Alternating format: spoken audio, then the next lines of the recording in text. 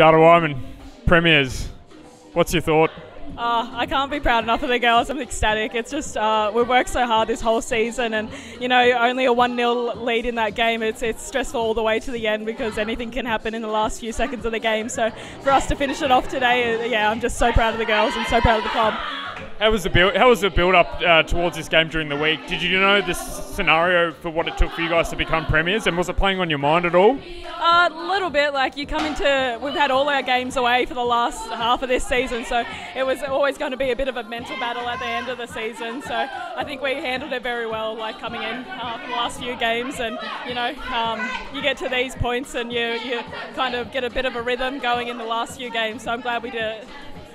It was a pretty obviously cagey sort of a game. You were forced to make a couple of saves, but obviously relief at the end. Yeah, I think that's my job, obviously, the whole season is just to make the few saves here and there. It's not, the girls do a lot of defending from the front third all the way to the back, so it keeps my job nice and easy, but I'm glad I can do my part when I can, and yeah.